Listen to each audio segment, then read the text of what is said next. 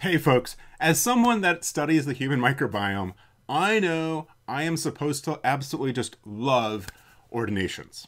The reality? Meh.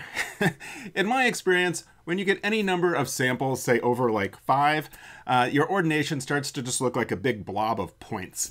And oftentimes I'm left looking at that ordination wondering, what is the story here? What am I supposed to be taking away from this figure? Well, in the last episode, and today's episode, and a couple more episodes going forward, what I'd like to do is take some time and show you some alternatives to an ordination. In the last episode, I took some time series data and calculated the average distance between different time points of a time series data set that I had, describing the change in the community structure of a dozen or so different mice. I looked at the average distance for a 1-day interval, a 2-day interval, 3, 4, 5, up to 9, I think. And I looked early in the mouse's life and then also later in the animal's life. And what we found was that later in the animal's life, that the difference, say, between a 1-day interval and a 9-day interval was pretty comparable. Whereas early in life, there was quite a bit of difference. Whereas if you went out 9 days, it'd be quite a bit different than what you'd find at 1-day interval, okay? So what I want to do is dig into that 1-day data a little bit more. So you might have a data set like this, where we have time series data, and you want to see day to day, how much is the community changing? Is the day-to-day variation pretty consistent, or is it increasing as time goes along, or is it decreasing, right? So these are interesting questions. And again, I'll put it back to you. Could you get the same type of information out of an ordination? And I would say no, at least not easily. Because again, what we're able to do is link the time points for a given animal, and then to compare the trajectory for each of those animals. The other thing to keep in mind is that when we put data into an ordination, we're not explaining all of the variation in the data. The ordination process removes some of the signal, right? We're looking at the components, if you will, or the axes that explain most of the amount of variation in the data, but usually it's not explaining all of it. There's a filter imposed by the ordination. If we plot the distances themselves, like we will in the plot that we generated last time, as well as today, then we'll actually see the data as it is without that kind of distortion filter. So in this episode, we're going to generate this figure. On the x-axis, we're going to put the days, and on the y-axis, we're going to put the Bray-Curtis distance, comparing today's time point to yesterday's time point as it goes through the time course. And we'll also break up the early and the late periods for this particular study. Again, I think this would be a very useful technique if you've got any kind of time series data and you're interested in questions related to community structure. So I've got an R script here called 1daylagplot.r. You can get a copy of this, what we're starting with, these 22 lines. If you go down below in the description, there's a link to a blog post. Also up here, I'll put a link to a video that'll show you how to use that information to get caught up with the code as well as the data that we're using. Again, what this is doing is reading in the library tidyverse package and vegan package. We're going to use tidyverse for great things like dplyr for ggplot2, vegan for calculating our ecological distances. And again, all this code will read in a shared file, an OTU count table that was generated in the mother software package, and gets it into pretty good shape that we then use to calculate a Bray-Curtis distance matrix that is rarefied to 1828 sequences per sample. Again, we now have mice dist, and this is a distance matrix version of a matrix. So we need to get it into a tidy format that we can work with going into ggplot2. And so we've seen this in previous episodes, so maybe I'll go through it a little bit quicker. But to get it out of a distance matrix and into a matrix, we'll do as.matrix. And then we can pipe this into a tibble with as tibble, row names equals samples. So this then gives us a tibble version of the distance matrix with a column for the samples. Also, we now have column names that are also the sample names. And so we want to pivot longer to get two columns of samples and names for the rows and the columns. And so again, we can do pivot longer minus samples. So we're going to pivot longer everything but the samples column. I'll then do a filter for samples less than name. And what that'll do is that'll get rid of the self comparison like F3D0, F3D0. It'll also get rid of one of the triangles, either the top triangle or the bottom triangle. And so now we go from 51,000 rows to 25,000 rows, basically cut the size in half. So now we have the data in a tidy format without duplicate distances. What I'd like to do though is, again, I want to draw a line for each animal separately. And I also need to get the day for that observation. So I need to generate columns for the animal as well as for the day for both the samples and the name column. So to do that, I'll go ahead and do a mutate on animal A, and that'll be a str replace on samples. And we'll do d period star as the pattern we want to match, and we'll replace it with nothing. So again, we get F3. We'll do the same thing with animal B, but that will be done on the name column. And now we want to get the day for the samples column and the name column. So we'll do day A, str replace on samples. And here we'll match everything up to the D. So we'll do period star D, replacing that with nothing. And so now we get the 0, but we see it's a character. So we need to go ahead and pipe str replace to as double.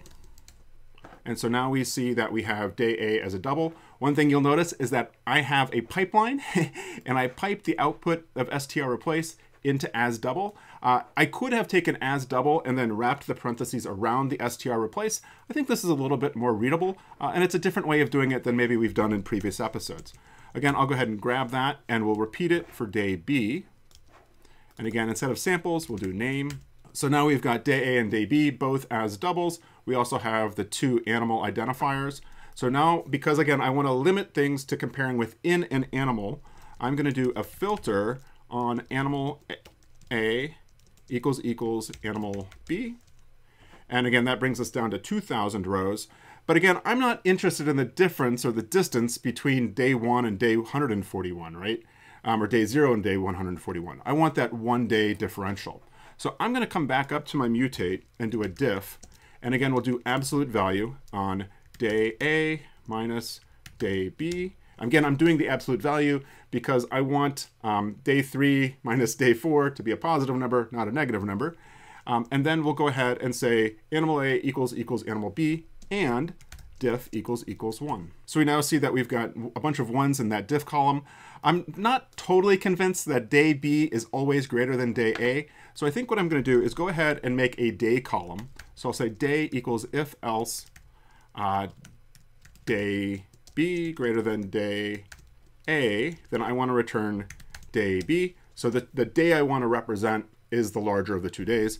Otherwise, if day A is bigger than day B, then I want to represent day A. So now we have all the information we need to go ahead and build this plot, I think.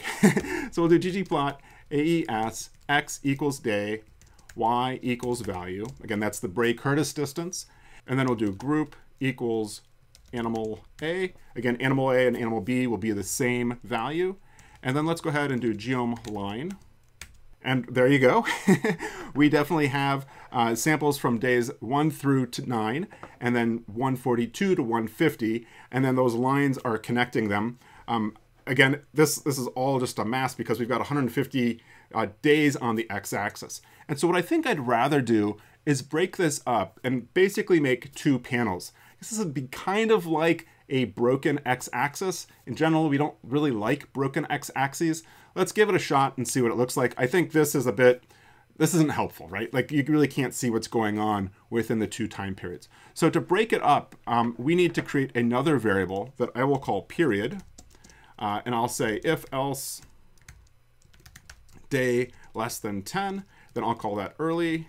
Otherwise, I'll call it late. And then I will add to this a facet wrap, and we'll then say tilde period.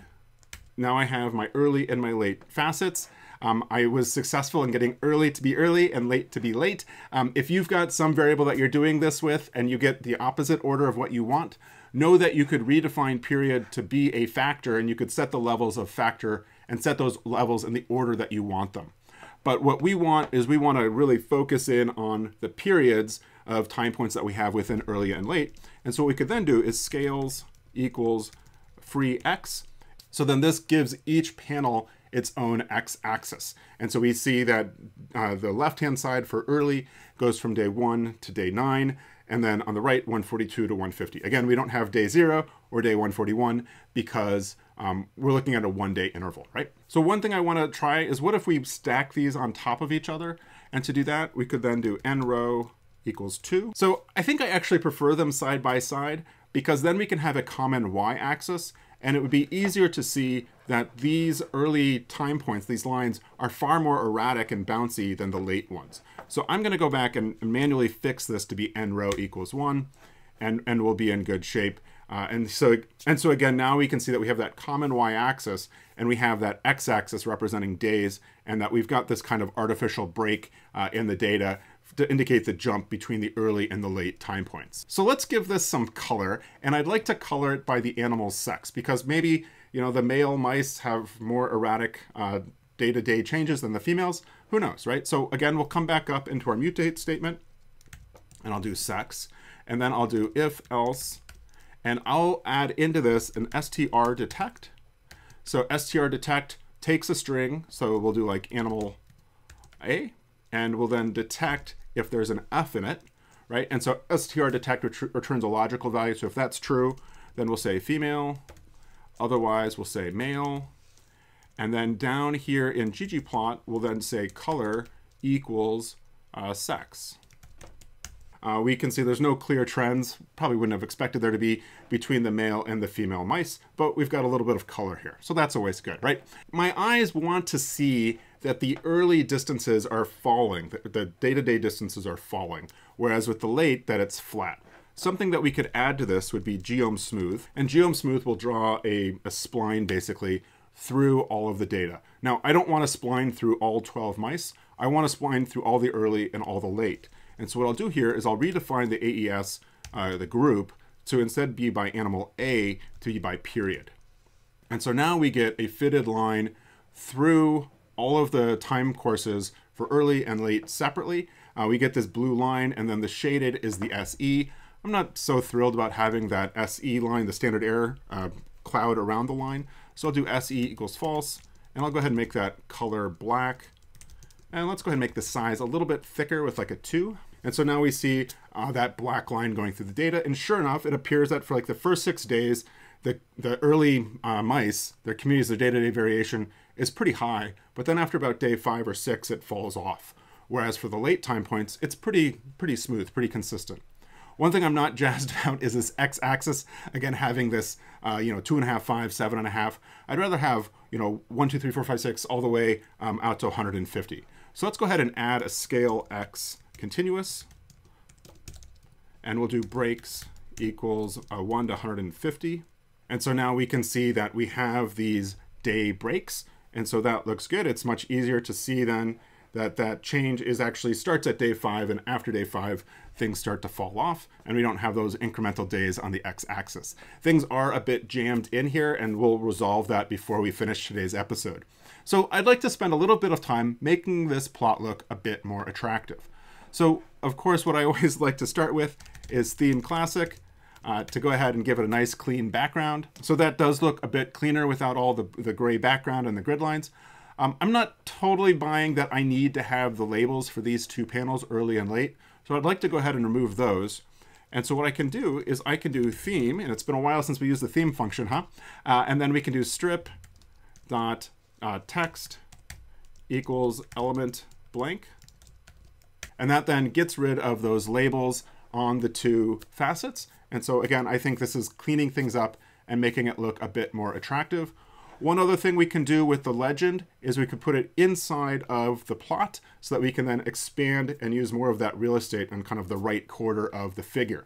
So I'm going to do a little bit of work on that legend. So let's start by changing the colors. So we'll do scale color manual, and I'll do name equals null. And again, that will get rid of sex as the name of the legend.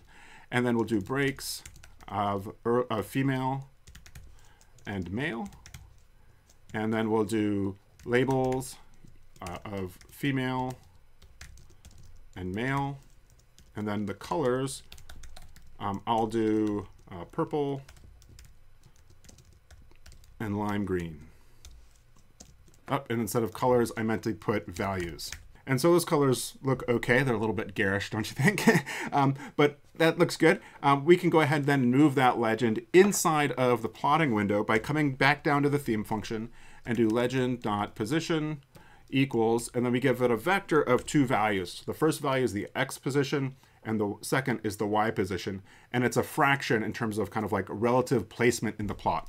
So I could do like 0.8. Let's do 0.8, 0.8. We'll try that and we might move things around. Actually, that looks pretty good. I hit it right. So we've got our legend inside of the plotting window. Maybe I want to move it up a little bit. So I move that 0.8 to 0.9. Yeah, and so we can now see that we have the legend more in the upper right corner of our plotting window. And we don't have all that dead space off on the right side. I like to move my legend inside the plot if it's not going to be confusing to my audience what the legend represents, right? Like I wouldn't want my legend on top of the data, or I wouldn't want my audience to think that the data were somehow in the legend. So I think that looks pretty attractive. The next thing I want to take on are the labels on the X and Y axis. So I'm going to come back up here and I'll use the labs function with X, and I'll do days after weaning. And then Y will be Bray Curtis distance to previous day, and put a plus, and Curtis, not Curtis. And so now I've got my X-axis label and my Y-axis label. So the last thing I want to do is save the image as like a PNG or TIFF or whatever, so that I could put it in a manuscript or perhaps in a slide deck for a presentation I might give. So we'll do GG save, and I'll then call this 1 day lag plot.png. If I want a TIFF, then I would use TIFF instead of PNG. And then I'll do width equals 5, height equals 3, and there we go. That looks pretty good. I'm pretty happy with the way this looks. One thing I might want to change is the size of the labels on my X-axis. They look a little bit big, and especially when we're out in like the 140s or so, they tend to get a little bit close to each other. So I can clean that up a little bit by coming back in here and doing axis.text.x equals element text, and then size equals, let's do 7. I think 8 is the default. And so that makes it just a smidge smaller and a little bit clearer to differentiate those sizes. I really hope that you found this interesting as an alternative to thinking about the change, the day-to-day change in our community structure in a way that's different than looking at an ordination, right? So if your question is, how does the community change day over day? Well, this shows it to you, right? If you show your audience an ordination, a big blob of points, it's going to be really hard for them to differentiate, the 100 or so points that we have in this plot, right? This plot makes it much easier to see what's going on. And also, as I mentioned, we don't have the distortion imposed by our ordination technique. We see the actual distances as they are. And again, then by fitting our line through it, we can see that, yeah, after about 5 or 6 days, the community is slowly starting to stabilize. And then certainly for those later time points, it is also pretty steady. One thing to be mindful of course, is this break in the X-axis. People are of mixed mind of what they think about having a break in that. Generally, what people say is design your visual so that you don't have to have a break. I'll leave it to you to think about what you think of this. I think this looks pretty good. One thing you might do is consider putting a box around both of the two panels. I'm not going to do that today. Maybe we'll save that for the next episode. As I mentioned at the beginning of the episode, in the next episode and the one following it, I'm going to look at additional alternatives to ordination so that you don't miss those episodes. Please be sure that you've subscribed to the channel, you've clicked the bell icon so you're receiving notifications, and you click the thumbs up so everyone else can be aware of what we're doing over here too. And it wouldn't hurt too much if you wouldn't mind letting your friends know about what we've been talking about. All right, keep practicing. Try this with your own data if you have time series data. Be thinking of alternatives, and we'll talk to you next time for another episode of Code Club.